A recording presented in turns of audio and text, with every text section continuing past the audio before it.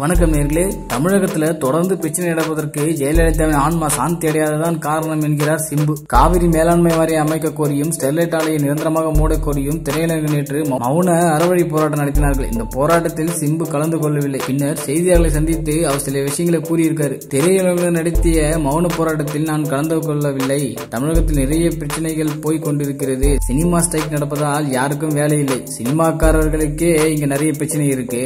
இவங்க தமிழக அரசிடம் கூறி இதுவே தீர்க்க முடியாதுல. இதுல வேற இவங்க காவிரிக்காக போராட்டம் பண்றாங்களாம். போராட்டத்துக்கு இந்த கூப்பிடவும் இல்ல, அதை பற்றி நான் இங்க பேசவும் இல்லை அப்படின்னு சொல்லிட்டாரு தெளிவா. இன்னொரு முக்கியமான விஷயத்த சொல்லியிருக்காரு. என்ன சொல்லியிருக்காருன்னா, முன்னாள் முதல்வர் அம்மா இறந்த பிறகு தமிழகத்திற்கு சூனியம் வைத்தது போன்று தொடர்ந்து பிரச்சனைகளாக உள்ளது. ஜெயலலிதா இறந்ததுக்கு உண்டான காரணம் இதுவரை தெரியவில்லை. அந்த உண்மை என்று வெளிவருகிறதோ அன்றுதான் தமிழ்நாட்டுக்கு விடிவு காலம் பிறக்கும் அப்படின்னு சொல்லியிருக்காரு. அது வேற இல்லாம பத்திரிகையாளர்கள் சொன்னதற்கு கோபமாக திருப்பி கரெக்டா பதில் அளிச்சிருக்காரு. அதாவது இந்த பத்திரிகைக்காரங்கள் இருக்காங்க பாத்தீங்களா, அவங்களுக்கு என்ன கேள்வி கேட்கணும், எதை பத்தி கேட்கணும்ன்ற ஒரு கொஞ்சம் கூட ஒரு பேசிக்கான ஒரு நாலேஜ் கூட கிடையாதுங்க.